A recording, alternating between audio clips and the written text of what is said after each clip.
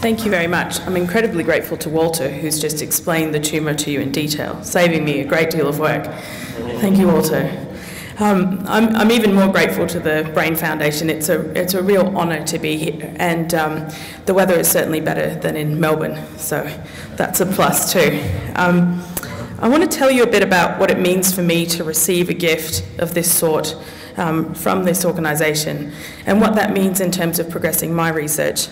Now, I'm training to be a neurosurgeon, and in the course of my work in hospitals around Australia, I have become increasingly dismayed and distressed by the following scenario. So I want you to imagine it's 2 in the morning in an emergency department, and I'm being called to see a patient who's come in with a headache and they've had a seizure or a funny turn, and the whole family is there and everyone's really distressed. And in their hands, they're clutching this packet, and it's a scan that the GP has organised. And I open up that packet, and I have a look at it, and there's a lump in the brain. And when I see that lump, my heart sinks, because I know that there is nothing good that looks like that on a scan. And I know that if this is an aggressive tumour, if it is a glioblastoma, then this is the lump that will limit my patient's life. So then I go through the process of explaining to them what it is that we can do for them in the next days, weeks, and months. And you've had some of that described to you already. But I know that what we're able to offer them is not enough.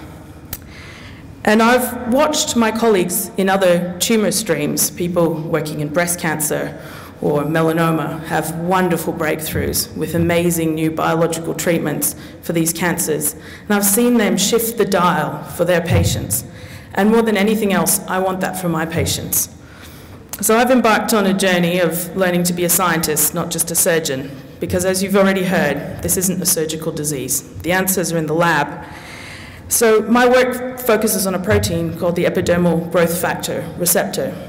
This protein lives on the surface of cells, and in normal cells it helps them to grow and develop. In brain tumour cells, it can be overexpressed. There can be too much of it. It can be improperly folded. It can have mutations. And in those cases, it can be driving the cancer.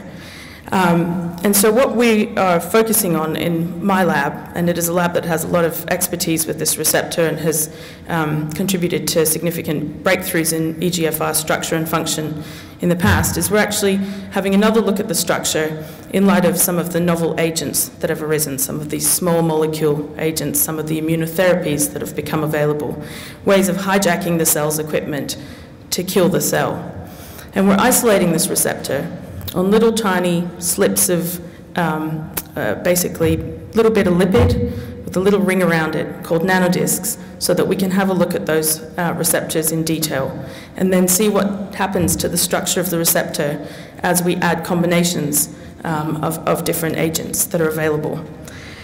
At the end of the day, what we'd like to be able to do is to stop these cancer cells from growing. And if we can kill those cancer cells, then my patients will get to live.